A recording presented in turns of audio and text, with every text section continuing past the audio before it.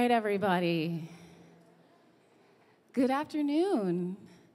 My name is Camila Foreman, and I'm the Director of Publications at DIA, and I am truly delighted to welcome you all to the inaugural event in our series that we have dubbed Poetry And. So for those of you who don't know, DIA's artistic remit extends beyond the visual art that you see on our walls and our galleries here in Beacon, down at DIA Chelsea, out at DIA Bridgehampton, as well as our various artist sites across the United States and Europe. It also includes dance, sound, the literary arts, and especially poetry. And interestingly enough, in 1987 is when we first started doing poetry programs at DIA. And so for almost 25 years, poetry has been the longest running public program series of events that we do. Moving a little bit further in our timeline, in 2020, we came together and decided to sort of rethink how we engaged with poetry and with poets. And so we invited the acclaimed poet José Olivarez to help us curate a new series. And what we came up with is Poetry And. And so the idea is that, I guess to borrow a theater metaphor, we take a yes and approach to poetry. So whether it's events like today with the Worker Writers School, who, as we'll hear later, already had a really interesting connection between the power of the written word and a desire to manifest and present this their work visually in a very different way, or to future programs that we'll have where we'll pair a poet with an artist in another medium. You know, we ground things in poetry and use that as a base to help poets realize how to express their work in a different way and hopefully give audiences a very different experience that breaks out of the very traditional reading format. And I guess now I should introduce Jose. So José Olivarez is the son of Mexican immigrants. His debut book of poems, Citizen Illegal, was a finalist for the PEN Gene Stein Award and a winner of the 2018 Chicago Review of Books Poetry Prize. And I guess, time out for a second. Citizen Illegal is one of those books that, like, I bought it, I loved it, and I had to give it to a friend. And so I had to go buy another copy, and then I had to give it to another friend, and then I had to buy another copy, and then give it to another friend. And I highly recommend that you buy it, and you may not turn into a solo, very much nonprofit distribution entity, but it is the type of book that you want to buy 4 times. Citizen Legal was also named a top book of 2018 by the Adroit Journal, NPR, and the New York Public Library. Along with Felicia Chavez and Willie Perdomo, he co-edited the poetry anthology, The Breakbeat Poets Volume 4, Latin Next. He's the co-host of the podcast, The Poetry Gods. In 2018, he was awarded the first annual Author and Artist in Justice Award from the Phillips Brookhouse Association and named a debut poet of 2018 by Poets and Writers magazine. In 2019, he was awarded a Ruth Lilly and Dorothy Sargent Rosenberg Poetry Fellowship from the Poetry Foundation. His work has been featured in the New York Times, the Paris Review, and elsewhere. Please help me welcome José Olivarez.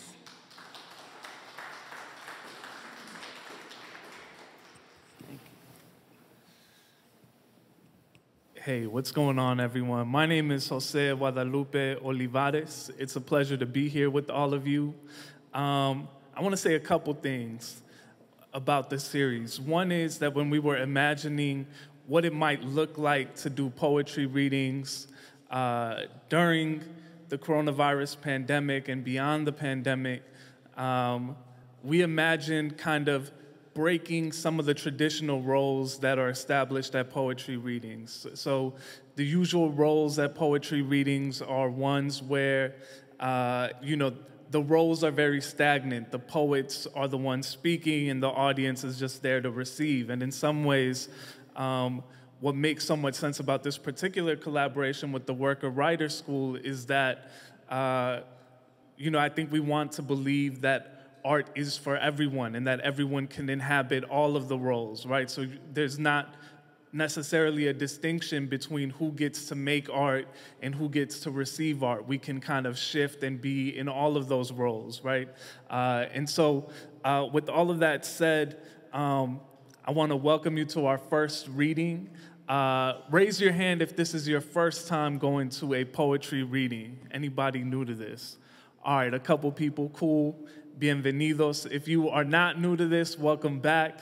A couple things you should know. Some of the walls in the museum, it says things like, do not touch the art. You know, sometimes we feel like we have to be very quiet. Some people think poetry is a very brittle art form where if you speak too loudly, something might break. But I believe that poetry is communal, and so you are encouraged to react in whatever ways you want to react.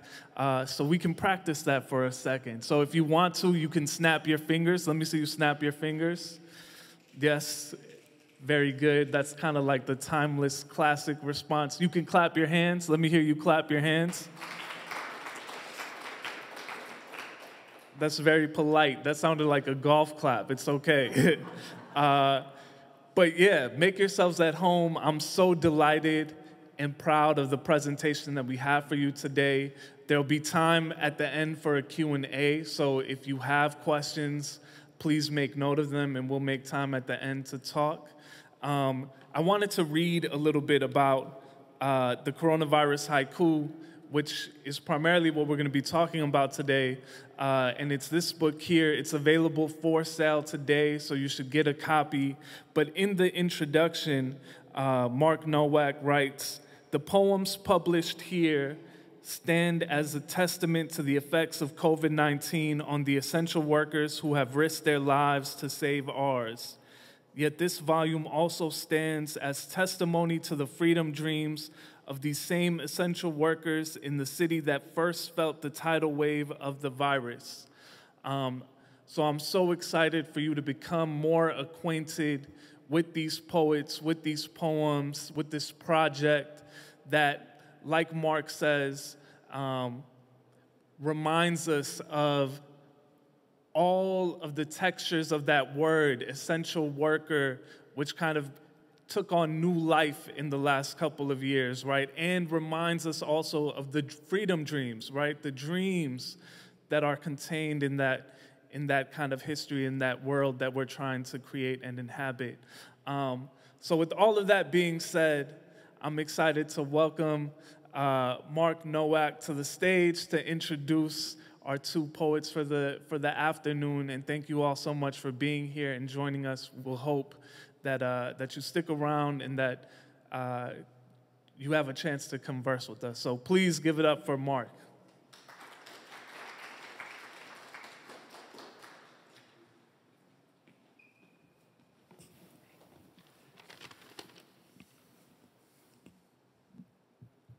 Thank you. Good afternoon, everybody. Wait, try again. Good afternoon, everybody. There we go. So I'm so happy to be here at DIA, be back here at DIA. I wanted to thank Camila and Jose for making all this possible, really. We're super excited to be here. The Worker Writer School is an idea I had probably about 15 or 17 years ago. I had been for a very long time, since the late 1980s, teaching poetry in the schools, poetry in the prisons. But I grew up in a working class family in Buffalo, New York. My dad worked in a factory like this used to be. His parents, my mother's parents, everybody worked in factories. And I felt like this thing I was doing in the schools and this thing I was doing teaching in the prisons, like I wanted to know why no one had really thought, probably really since about the 1930s and the WPA, to work with working class organizations. So I was living in, the very first one I did was in Chicago with the Teamsters and the International Brotherhood of Electrical Workers, and it was a really great workshop and reading. Then I was living in St. Paul, Minnesota, and a Ford plant was closing, and I had been working with the UAW on some different things and told them, what if we did a poetry workshop with the workers in between shifts? And workers at the Ford plant met, wrote poems, we had events. I went and took their poems to Ford plants in Pretoria and Port Elizabeth, South Africa, and did workshops in those plants, setting up a worker-to-worker dialogue between workers in the US and workers in South Africa and elsewhere. And when I moved back to New York, in New York City, a staff person from Penn America approached me and said, do you feel like doing something like this? And I was like, sure, let's do it. And the organization I first approached and the person I first met is one of tonight's readers, the leader of Domestic Workers United, Secretary, Cultural Outreach Coordinator, Christina Lewis, and she'll be our second reader today. But we've been meeting. COVID happened. We've been meeting for 10 years in New York City. Christine has been attending creative writing workshops for 10 years. At Pan America, I think she should have a PhD, honorary PhD in literature by that point in time. So if you know anybody who gives those out, come talk to me. We'll work on it. And in March of 2020, we meet the first Saturday of every month. And so that was the first Saturday in March of 2020. That was when news of the coronavirus pandemic was just starting to get in the news. Remember, it was in White Plains. That's where I work, right? I teach in White Plains, and I was like, what? And then there was the cruise ship, and there were a couple cases. And we met in person that day. We thought all we had to do was wash our hands a lot at that point in time, remember, and polish our canned goods when they came in the house. And so we met, and we always hug each other, right? I miss hugging both of you today, by the way. And so we would hug each other when we start our workshop, and this time instead I had this big bottle of hand sanitizer, and I stood at the door, and when people came in, we hand sanitized. And I was walking to workshop that day, and I had a whole different lesson planned. And as I was walking, I was saying this word over in my head, coronavirus, right? Coronavirus. It was brand new. Coronavirus, coronavirus. And I realized coronavirus had 5 syllables, right? And the Japanese poetic form, the haiku, is a poem 5 syllables in the first line, 7 syllables in the second line, 5 syllables in the third line. And so when I got to workshop, I scrapped the old plan, and I took out this new plan. I said, we've got this thing moving around, right? It's in White Plains, it's on a cruise ship, there are a couple cases in New York. How is coronavirus affecting our lives in the first week of March, right? That's before the great toilet paper shortages and everything else happened, right? And we wrote haiku that day, and we said goodbye to each other, and then like a flood wave of COVID washed across New York City, right? And washed across everywhere. So a month later, the first Saturday of April, I said to everyone, let's still meet. There's this new thing called Zoom, right? And that doesn't feel new to most of us anymore, right? This new thing called Zoom. What if we met and we'll just say hello to each other, if nothing else? And we'll maybe try to write a poem, and maybe we'll try to write another haiku. And everybody was so happy to just see each other in the workshop and say hello and write a little bit, to be a little bit social in this very asocial time, that we just started meeting every other week, in fact, and we kept writing haiku, which has resulted in this book called Coronavirus Haiku by our members. And so the first member to read today, fabulous poet who I have to say is, I think, writing a haiku a day since we started, must have 500 of them by this point in time. Lorraine Garnett is a nanny in Brooklyn. She has previously worked as a preschool teacher, after-school supervisor, summer camp activities director. Her poems are forthcoming in several anthologies. I think one of them is out now. Good Cop, Bad Cop from Flower Song Press, and I Can't Breathe, poetic anthology of fresh air. She's read her poems at venues including the Workers United Film Festival, Burroughs Poetry Bookshop in Brooklyn, the Crush Reading Series at Woodbine, and the Penn World Voices Festival. Born and raised in Jamaica, Garnett currently lives in Brooklyn. Please put your hands together for Lorraine Garnett.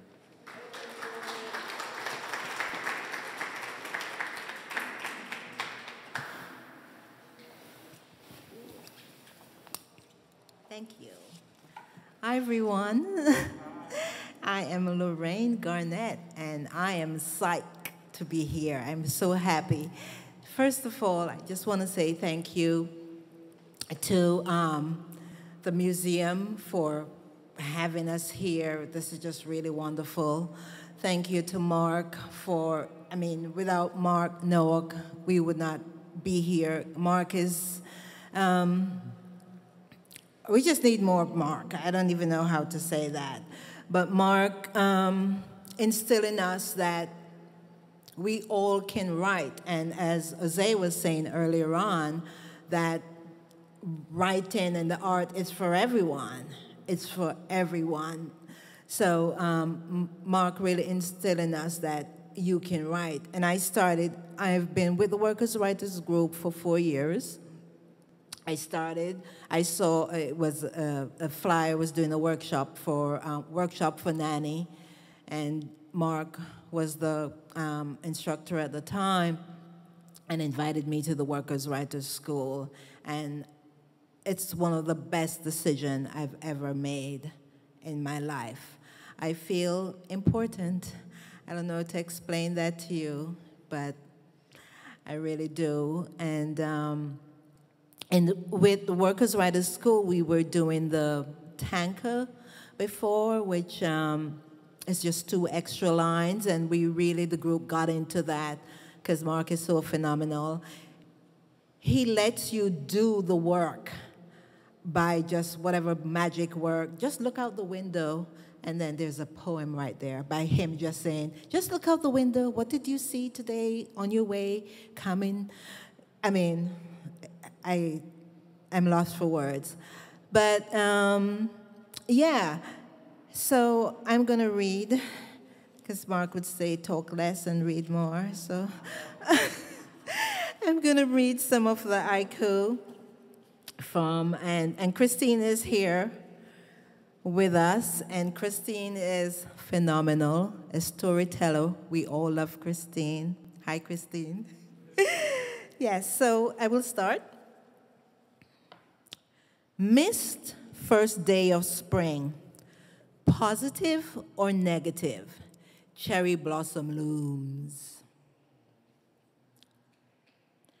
Lash to the forehead. Open processing meat plant. Start cotton picking. Lash to the forehead. Open processing meat plant. Start cotton picking. How is everybody doing? Jailed with corona. $1,000 bail money. Paper towel wipe. You all remember that paper towel drawer? Mm-hmm. Jail with corona, $1,000 bail money, paper towel wipe. Bondage, forced to write. Haiku keep me from gasping, chewing, black ink pen. 10 days brick labor.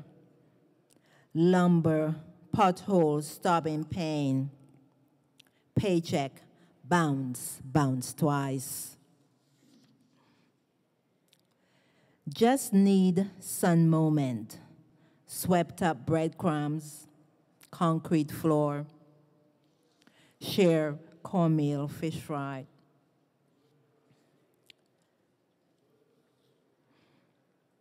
Saved by the haiku. Afraid, museum bedroom. What if bones are found?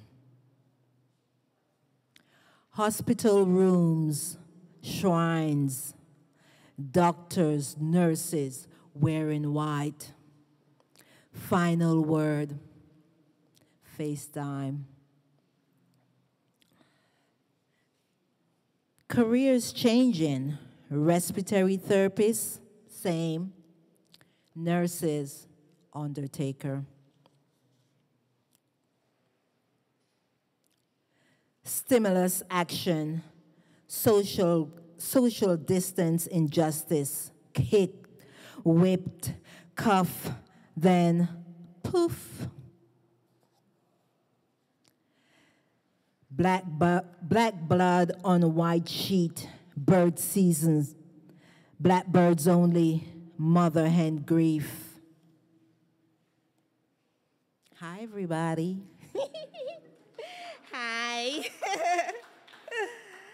Oh boy. Murder on asphalt.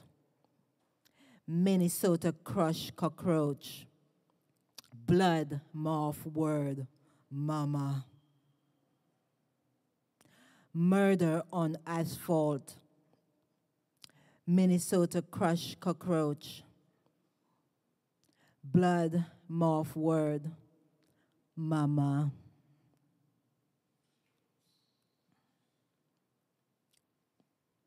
Terrorizing streets, white bodies on black bodies, bloody, bloody moon. Young black man jogging, two white men hunting. Blood sports, spring a trap, tree shots. This is a great book. This is a wonderful book. Christmas is coming up, Hanukkah. Get it for your friends and family.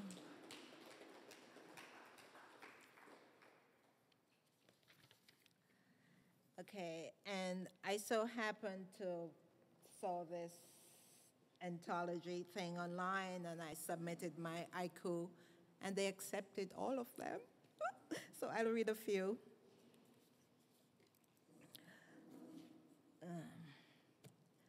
Little black boy found Peter Pan in East New York.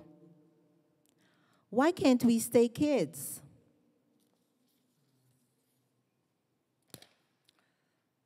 Sir, what did we do?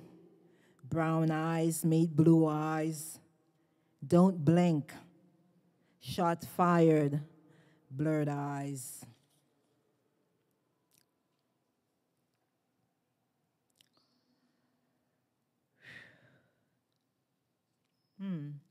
Bodies in the street, dump without bags, no ID, concrete burial.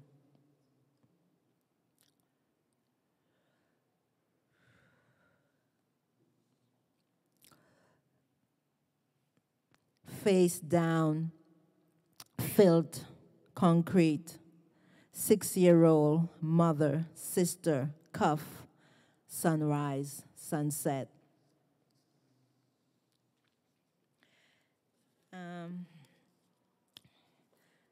How am I doing on time? I'll read a few more.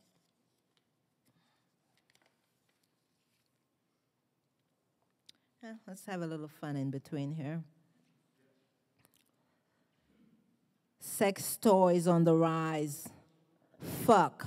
Why so expensive? I guess I have to stay dry.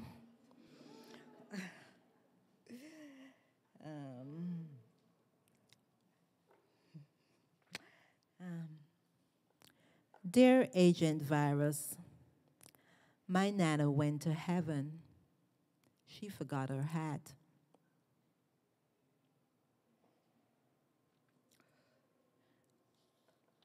Delaware Crossing, present-day Middle Passage, land instead of sea. First day of school, Dad adjusts 2-year-old mask. He said, "Ouch, Daddy." No vaccine, no fuck.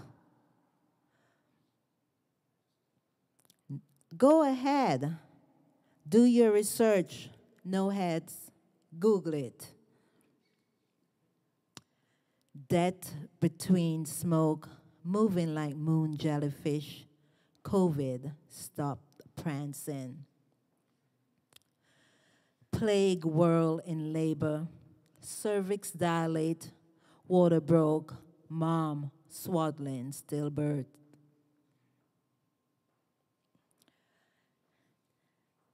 Time. Go, one more.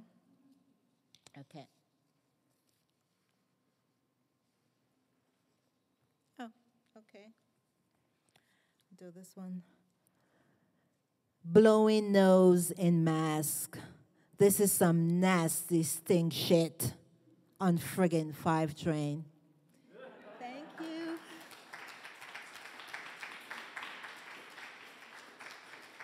Thank you, everyone.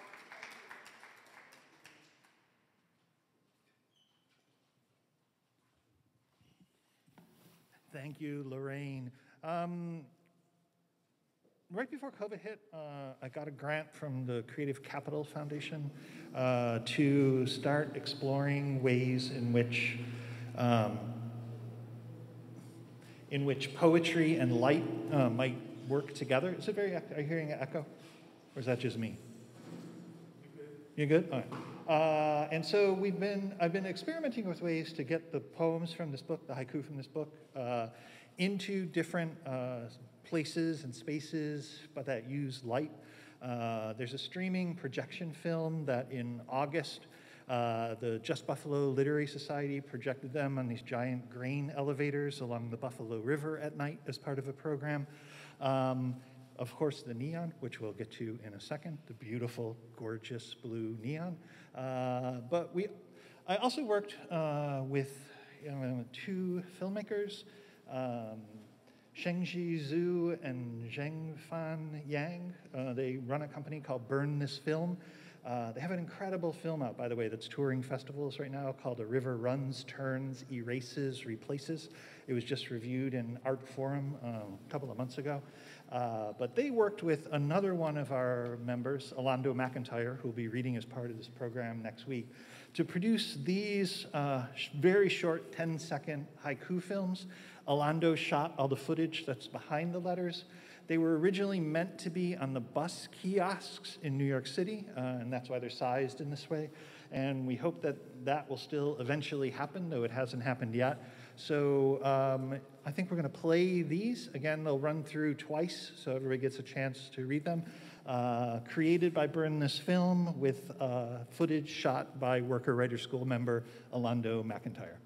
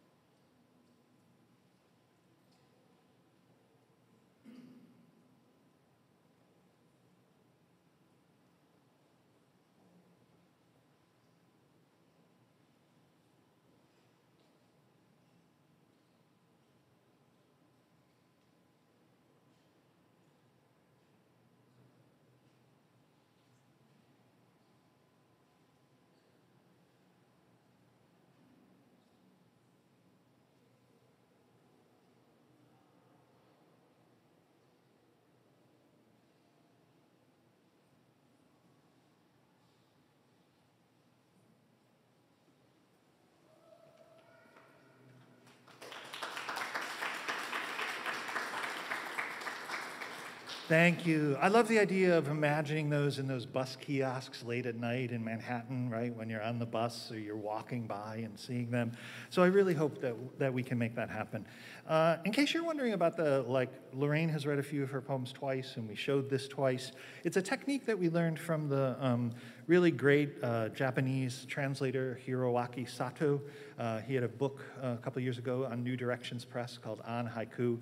And when we did a workshop with him, he had told us the importance of reading it twice because the haiku has such impact, right?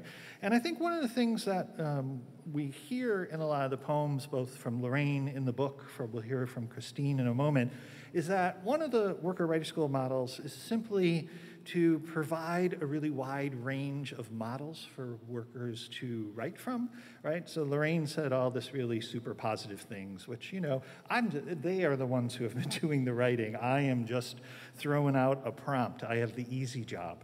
But one of the things that we try to do in the workshop for the haiku, for example, is read a really wide range of haiku. So we've read classical Japanese haiku, Basho, others, right, Isa. We've looked at contemporary, kind of post-industrial and industrial modern Japanese haiku. We've looked at and read with, at one point, Sonia Sanchez and the Black Arts Movement use of haiku.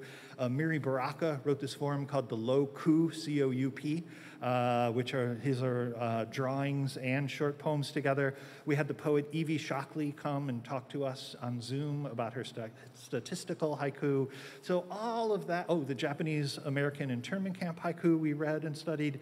So we have really kind of studied this form, and I think it really comes across in the book. And it especially comes across in the poems by our last poet today, Christina Yvette Lewis. Christine is a leader, organizer, and secretary cultural outreach coordinator with Domestic Workers United, which, as you may know or maybe don't know, passed the very first domestic worker Bill of Rights in the United States. That's right. As a worker, leader, and multidisciplinary performance artist, Lewis has pulled from her Calypsonian roots and skills as a steel drum player, spoken word artist, and poet to get her message out and build power. For 8 years, she's helped organize a partnership between DWU members and public theater, public works productions of Shakespeare in the Park. She is the inaugural, very first, and dearest among many dear members of the Worker Writer School.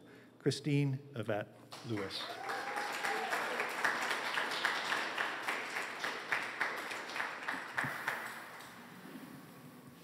Hi all, how is everyone doing?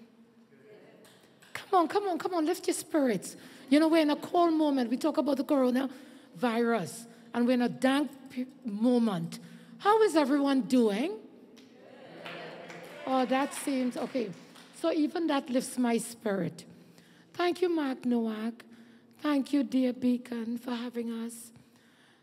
Let me just say, my name is Christina Yvette Lewis, and it took me a long while to realize that my name is Christina Yvette for a reason.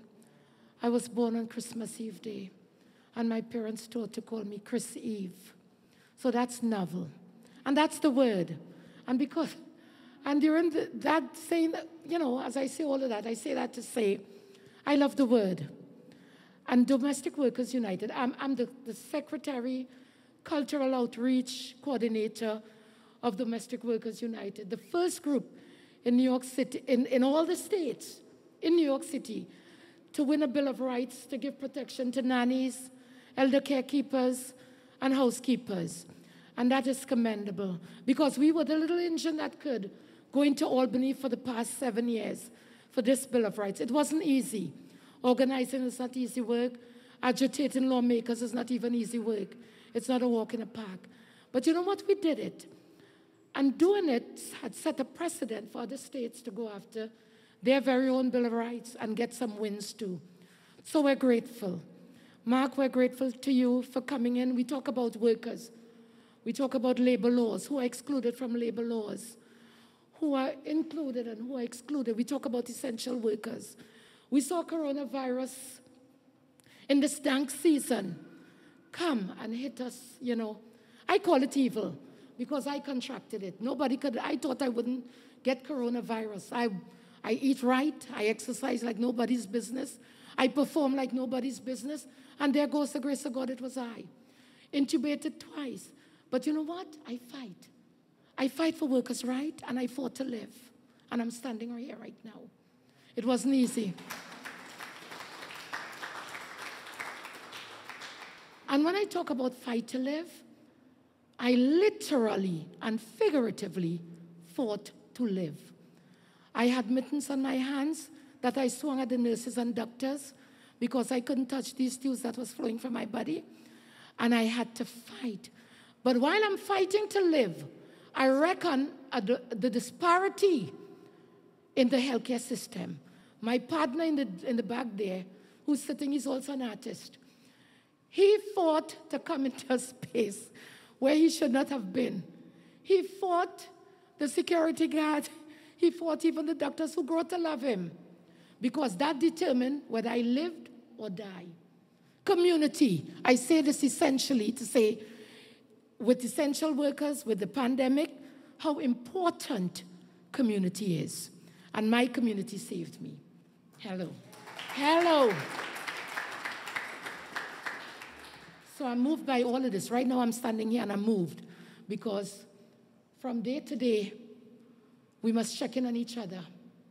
It's not you, myself, and I alone. It's all of us. Because, you know, it's a season that is inexplicable. There's no word. It's just a pure evil. It's taken. My friend goes into the hospital in Atlanta, Georgia, earlier this year in January. Not in the heights of COVID. Everything was abating. And she goes in for a normal procedure. And thanks to Zoom in this season, you know, I don't like technology much. I like movements. I like art. I feel we must be moving. We must be flowing, you know, like the ocean. We must be flowing. But she goes into the hospital in Atlanta, Georgia in January. Goes in for a really simple procedure. Contracts COVID-19 in the hospital. Her family members couldn't even visit. And I'm looking at my friend with a ventilator in her mouth, dying on a hospital bed in Atlanta, Georgia in January. The doctor comes into the room, he sanitizes his hands, and he walks out. And I heard a simultaneous gasp from everybody's on Zoom saying, "Is that it?" So we talk about the living, but we don't talk about the dying. And I knew that my friend Mary had no advocate, so she was just languishing and wasting away on a bed in Atlanta, Georgia. Again, we talk about the disparity, the inequity. Who could visit? Who couldn't visit? Who determines if we live or die? My partner there determined that I lived. Hello. That's a poem. That in itself is a poem. Because he fought with me, and I fought. I put on mittens, and I fought. I went left, right, center. And I keep my eyes awake in the ICU. I had to, because I don't think that the nurses and doctors knew what was really happening. And I'd read from my coronavirus haikus. And let me just say, the most demure and humblest person is my teacher, Mark. He doesn't like all his accolades, etc. But thank you, Mark. Thank you for providing us with the embryo to birth word. In the beginning was the word. And the word is essential. From the word is a kernel. And from that kernel comes many things. We're all authors. We're all griots. We're all storytellers.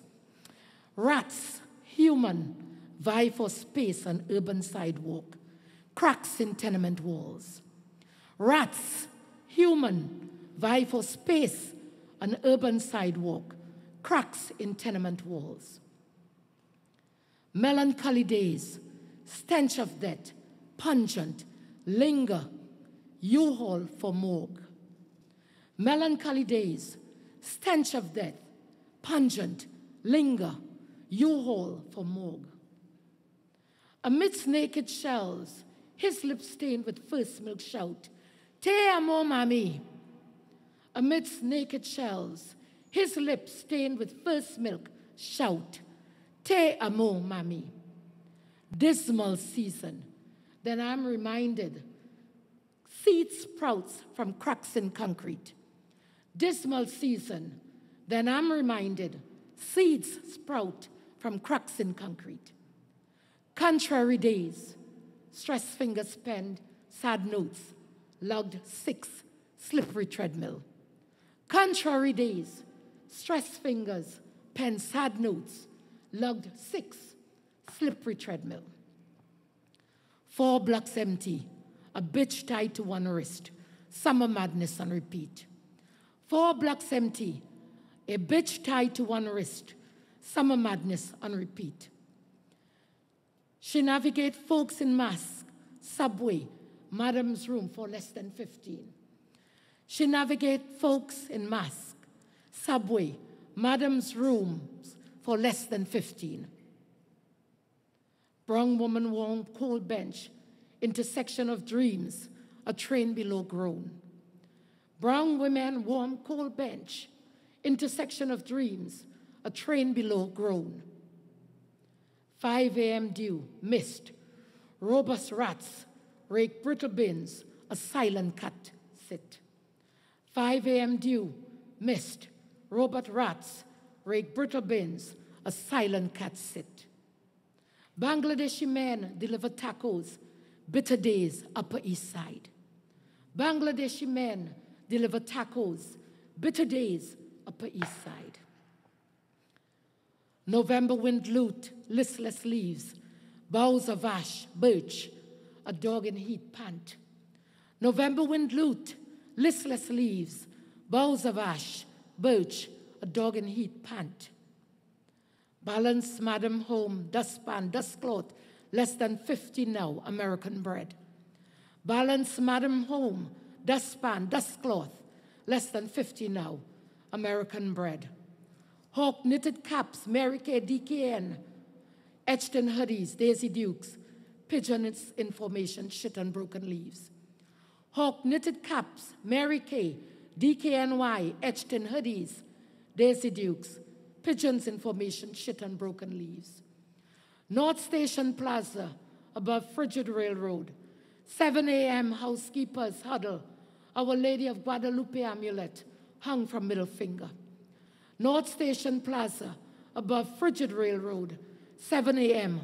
housekeepers huddle, Our Lady of Guadalupe amulet hung from middle finger. Grim me at mercy, ICU infused IV, yearn for the good times. Grim me at mercy, ICU infused IV, yearn for the good times. 30 days, needles, track worn veins, ooze crimson at mercy, no mercy. 30 days, needles track worn veins, ooze crimson at mercy, no mercy. Innocent lips voice, who doesn't love me, right? That would be a mystery. Innocent lips voice, who doesn't love me, right? That would be a mystery. In dark of day, friends fall, pen refuse to scribe, tears stain morbid paper. In dark of day, friends fall, pen refuse to scribe, tears stain morbid paper. Thank you.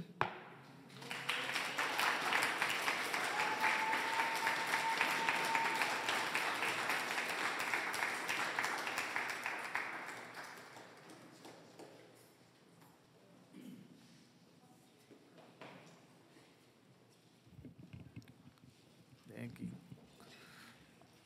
All right, so now what we're going to do is open it up for a Q&A. Before we do that, one more time for both of our readers, Lorraine Garnett, Christina Yvette Lewis. Does anyone have any questions for our readers?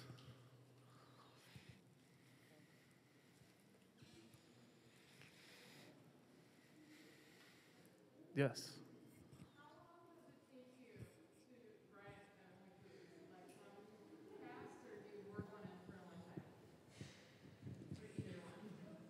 Okay. It's the haiku itself it really involved the 5 senses. So I commute to work daily, and the train is infested with inspiration for haiku. So sometimes it's really spontaneous. You see something, it's an action, and you just have to put it down. When I started, I would go in the train and like every other thing is like, what the fuck? But now I learned, okay, everything doesn't have to start with that, so I find other way. But you're seeing it's just so much stuff happening in the train. Thank you. Let me just say for myself, Writing is not easy, especially to articulate your thoughts and articulate this thing in this moment. While it's 575 syllables and it seems simple, it's really not. So I pontificate around it. I let it, kusume or season or feel this thing that I'm relating that has to make sense in 17 words, right? So I have to let it embody me. This thing that I'm laying in the hospital bed, right? And I'm thinking of the nurses who's taking care of me. I'm a caregiver, but the nurses who are taking care of me, who has to work not just one job. They're leaving that job at Mercy and going to another job. And I'm looking at the ceiling because I'm yearning for art. I had to tell my partner, bring my steel drums, because I forget I could even stand to walk to play the drums. But I'm looking at the ceiling and I'm saying, oh my God, these women are cleaning the cracks of my behind and doing it with such love. And I started to write. The haiku just came to me because I'm grateful. Yet these women are going to another agency. Hello. We talk about essential work and who gets paid. They're going to another job to make ends meet. We're having conversations to send their children to college. We talk about the immigrant story. Those women are immigrants trying to make it, trying to give their children the American dream, which is so elusive. It's a farce. We talk about milk and honey, but it's really a farce. So it's born from these places. I take a while to write. I really do. But when I write, it must evoke something in me. That when I read it, it evokes something in you. So for me, it's never easy. I write. I spend my time writing. It's like standing in the forest trying to fell the bird with this gun, and you're training the gun and the bird, and not forever the bird will fall. It's not a time to do it. So it's a beautiful form, the haikus, the really beautiful form that evokes season, and we're going through seasons in our lives. But we do the best that we could to give birth to this thing. Thanks. I'm wondering if, as a follow-up, we have this beautiful neon of your haiku behind us. If you might read that and tell us how you wrote that one as a follow-up to the question. Thanks, Mark. Broken woman beg change. Sanitary napkin a first. Wall Street next. Broken woman beg change. Sanitary napkin a first. Wall Street next. Lorraine, I'd allude to what Lorraine talked about. The train is a fodder for inspiration. It's a fodder. You see the most unimaginable things happening on the subway. And I'm sitting, as Mark talked about us doing the coronavirus. And there's this woman comes on the train. And she's begging. She's begging $1, $5. Nobody wants penny anymore. They tell you what they want, right? $5. Which is funny. And they have attitude too. I do what I could. But then she says, even a sanitary napkin will do. And we were coming into Wall Street. And I'm like, so sis, that was born right away.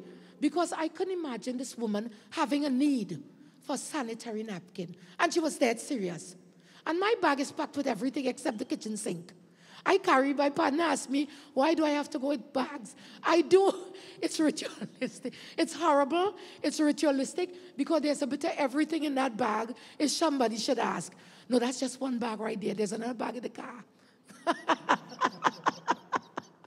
Yeah, but there's a bit of everything. They don't understand the method to my madness. But when she said that, I was like, wow, a sanitary napkin. And she was dead serious. And I just looked up and I said, wow, I've heard it all. $5, $20, a glass of water, a drink of water, whatever, in the heights of coronavirus. So there was a need. And that came right away. I didn't struggle with that right away. Yep.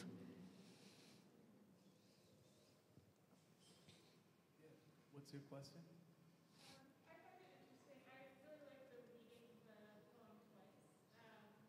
And I find it interesting there's kind of other meanings that are kind of revealed by that second reading. I was wondering if the readers could talk about maybe a meaning that's present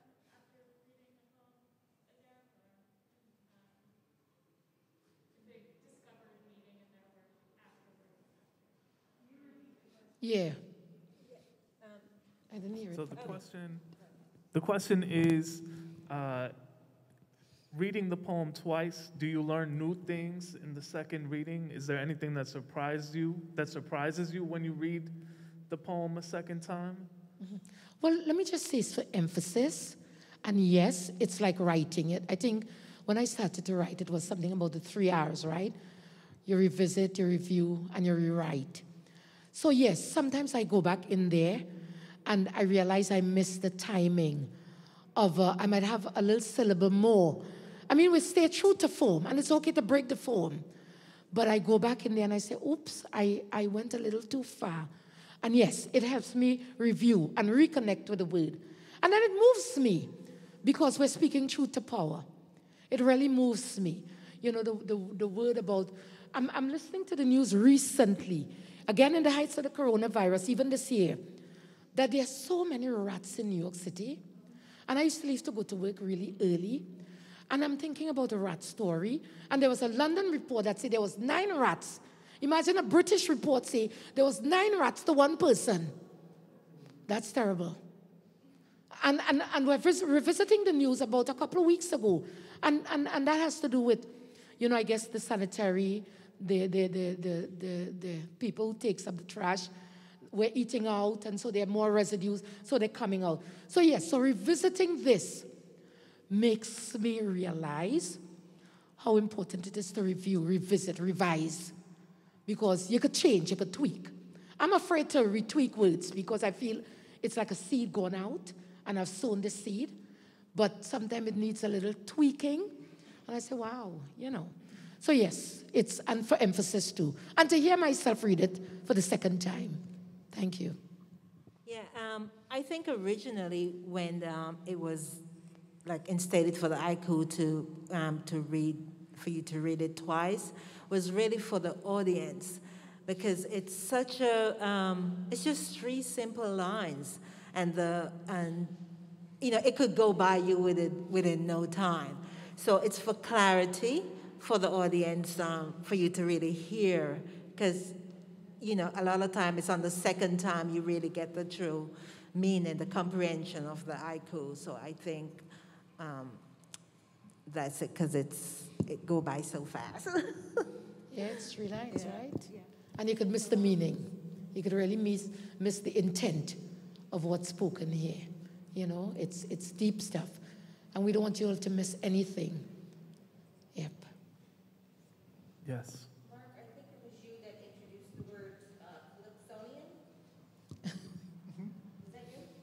Yeah, it was for Christine's bio. Okay, I gotta tell you, that word just evoked such a kaleidoscope of feelings and emotions in me. I'm going through my head and I'm like starting to write, because just of that one word, it was wonderful. Thank you. So could I tell you that calypso is what you call, it's poetry too. And it's really social commentary on the island. So it's really a poem, a lyrical, a musical cadence of words of what's happening, coronavirus, what's happening. You know, like Sparrow sing about the Yankee dollar, working for the Yankee dollar. Jean and Dinah, who were these prostitutes when the Americans came to the base to work on the roads in Trinidad, long before I was born. But, you know, Sparrow would sing, Jean and Dinah, Rosetta and Clementina, round the corner posing, bet your life is something they're selling. If you catch them broken, you could get them all for nothing. Don't make a row. The Yankees gone and Sparrow take over now. So it's social commentary. It's the extemporization as well. You know, I draw a verse, so it evokes that. Yep. Do you always work in haiku, or is there other forms of poetry that you like to work with? So no, so we had done the tankers, which is kind of like an offshoot of which is 5 or 4 lines, right? The tankers, 5 lines, right? Almost with a refrain. I just like different forms of poetry. I do the sestina, I do the pantoums. You know, I studied different forms of poetry. So I do otherwise, but we're concentrating right now as the coronavirus hit. It's kind of easy, technical, and interesting, and challenging to come up with these 3 lines kind of now. So it's really intriguing. But I do other aspects of other styles of poetry, but poems, with easy refrains as well. Yeah, and we have, it's been 10 years for the Worker Writer School, so that would be a long time with just the haiku. So we've actually looked at, poems, the whole canon of poetry, everybody from Wallace Stevens to Mahmoud Darwish to Ernesto Cardenal. We did poems by Natalie Diaz and then went to see her read, and she read with us at the New Eureka Poets Cafe. We worked with Sonia Sanchez's poetry and then got to read with her at the Penn World Voices Festival. So it's been a long, a kind of wonderful journey, and one of the readers mentioned about talking versus reading, and every time we get together in person, it's always so great because everybody talks and talks and talks forever, and I do have a kind of a famous saying about 20 minutes in that if I had named this the Worker Talkers School, we would all be doing great, but unfortunately I named it the Worker Writer School, and so take your pen, here's some paper, here's some tea, here's some fruit, let's start working on the poems. Lorraine, I know that Mark was saying that you've been writing a poem a day, a haiku a day. So I'm wondering, what do you find so engaging about the haiku? How has that form helped you kind of write and develop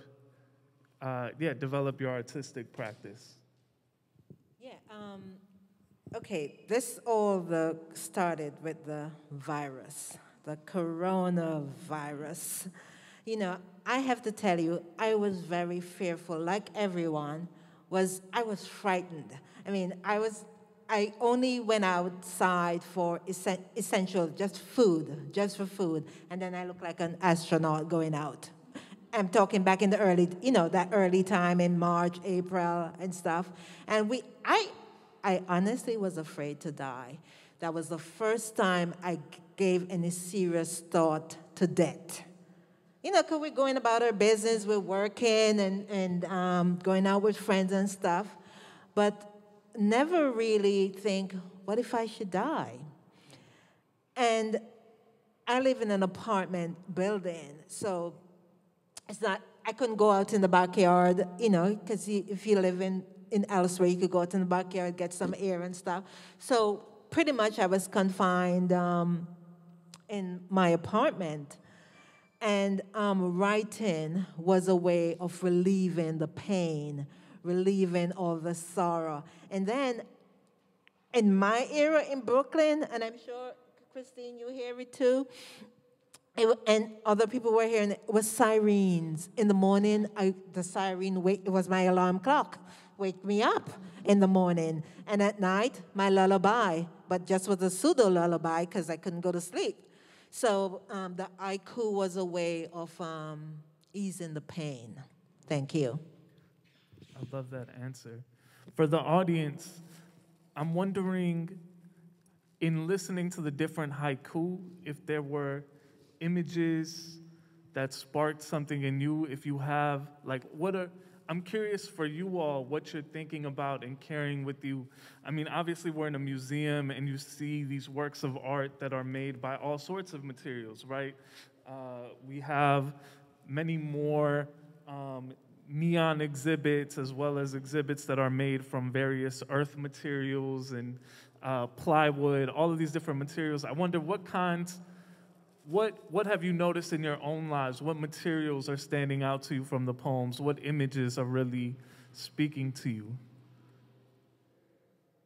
Yeah. I love the image of the seed coming through the crack cave, and I think I'll carry that. And could I tell you something? I was staying at my partner, I think just before I got sick. And I looked down on the ground, and I saw this was so emblematic. I saw a little plant growing out, and I called him. I said, Rico, come and see this. And I actually take a picture because there was a seed of a plant growing out of the concrete. So hardship don't last. I mean, I went through, sometimes we say, why should I go through this thing? I went through it to realize that out of that dark and fired place becomes something so beautiful like the phoenix I rise. So amidst the hardship, there is always a growth. There's always a seed waiting to burst through the cracks in the concrete. And that's true. And I believe that. Because here it was, twice intubated. I'm looking at the doctors saying, what's going on? You all know what's going on? Feeling that I'll slip out into the other world. I felt it coming. I felt like everybody else. Because really, from March to now, I've known loss. I've known friends who have lost. Men and women of faith, deep faith, who believe Jesus will save. Nobody was exempted. So I'm laying on that bed, and that resurrects with me that out of that hardship comes something so beauty. Because I couldn't walk. I had to learn to walk again. And one of the things I heard myself, I couldn't even play my steel drums. My fingers atrophied. My legs give up. As active as you see me walk across the street, in a twinkling of an eye, I had to learn to walk again. And I'm saying, look what I write about dismal season and cracks and things that come up in spite of all that we're going through. There goes the grace of God. It was me. So I could write my truth. So yes, out of dark always, there's always a sliver of light. And I believe it. I live this truth, and I believe that even in the midst of death, I saw life because I saw what death looks like. And by the way, it's not a bad thing. It's just that we're afraid to talk about it. We're afraid to embrace it. And, what? No. It's a change. Listen, because when we die to self, we die to habits. And we die. And we gain something. But because we're taught in our childhood to rever this thing, to fear this thing, I'm afraid of this thing, it's dark, it's dismal. It's not so. It's really not so. I learned this. Right. It's a change. To die is we die to self every day because we're morphing, we're changing, we're growing, we're evolving. That's a death. Okay. But I saw the depths of that. But I fought to come out from that space. And again, with us sitting in the room at Dear Beacon, how important community is. Because he fought. As opposed to somebody who said we couldn't go up to that room. He fought. And did not my family members, because they didn't come, but he fought. As opposed to my friend whose children were younger and couldn't fight. So out of the depths of the concrete grows something fertile and beautiful. Answer your question? Okay. Yes.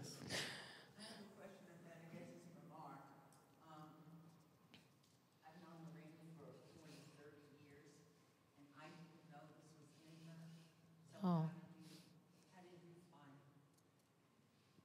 these poems? Lorraine found the poems. She gets all the credit for it. Lorraine was in a workshop of mine at the Brooklyn Public Library, which is a separate workshop, and she was writing these amazing things in that workshop, and simultaneously, the Worker Writers School. Every year we participate in the Penn World Voices Festival. We've been collaborating with Penn America for 11 years now, doing our workshops in their offices and that. And so we were doing an outdoor reading at the farmers market, the Union Square Farmers Market. And I said to Lorraine, she had written a really great piece in the other workshop. I said, oh, you should come. I was very secretly saying, you should come be part of this workshop. But I didn't say that. I just said, you should come read this one piece that you wrote with us at the Union Square Farmers Market. So she came, she read, she met Christine, she met Sathan Davidson from the New York Taxi Workers Alliance, and Keeley from the Street Vendors Project, and others, right? We work with a bunch of worker centers in the city. And then when the fall came around and we were starting again, I just sent a little email and said, oh, we're starting up again for the year, and if you're interested, you might want to come. But she did all the work from there. That was it. If I could follow up, so what you're saying is you don't teach. You just say to somebody, write down what you're thinking. I have an idea there's more to it than that. There's actually not a lot more to it than that. To me, it's very different than, when you teach a class in the university or college, right? You do a creative writing workshop. There's a hierarchization, right? There's like teacher, student. We're going to drop knowledge down and correct it and say it needs to be this way or that way. Here, I think in the Worker Writer School, we use a much more horizontal model where I'll just come in with a couple of poems and say, what do you think about this? What does it inspire in you? And let's write something from there. So there's not we're not offering our work for critique. The example is more like I always use the example of a Paulo Freirean circle, right? And we're just in a circle in solidarity together, and we're looking at some different models. We're looking at Sonia Sanchez. What do we think about this poem? We're looking at Evie Shockley's statistical haiku. We're looking at Jose's poems or Natalie Diaz's poems, right? And saying, let's start from there. And so then everyone it's a workshop of production rather than a workshop of critique, right? And so to us, that's been really important, that it's just who wants to be involved in production. The example I always use is people in bands, right? If you're in a band and you put out your first record, right? You didn't go to school and take workshops to learn how to do that. You basically listened to a lot of records with your friends, right? And picked a couple things, I like the way this guy plays guitar, we like the way that person plays drums. And then you just get on stage a couple times at a bad bar and people don't really pay attention to you, right? But if you keep producing and you keep doing it and you keep listening to more records and a wider range of radio stations, right? And you keep doing that for, 4 years, 5 years, 11 years. And that's just, Christine was a poet before she came to us, right? But if you keep doing that for so many years, you're going to get incredibly better, right? We don't need someone saying change this line break, this word isn't working. That model doesn't work for me. So that is the way that it happened. And could I tell you, I came from a worker writers enclave from 1994, and that was the model that Mark was talking about. That I wasn't an American. I'm from the island. I'm from Trinidad, and I felt sitting in that classroom that I had to write like an American. After studying English poetry, I felt like I was rigid. And I go to a poetry reading with Nikki Giovanni, and June Jordan says to me, and her parents, her father is of Barbadian descent, and she said to me, listen to your voice. Pay attention to your voice. Use your voice. And from the time she said that to me, I started to flourish in my work. And I say that in relation to the question you asked Mark. We're so demure. We come in the space demure, but we've got it already. She's got it already. She just birthed forth. Yep. I love that. I think that it is time for us to wrap up. Is that correct? It is. I want to thank all of you so much for joining us, for being here. I invite you to take pictures of Christine's haiku, to ask more questions, to get a copy of the book, Coronavirus Haiku, which is available at the shop. Please, y'all, one more time, can we please give your loudest round of applause for the poets and for Mark. Thank you so much, Dear Beacon, the staff, for having us. Thank you. And of course, give it up for Camila.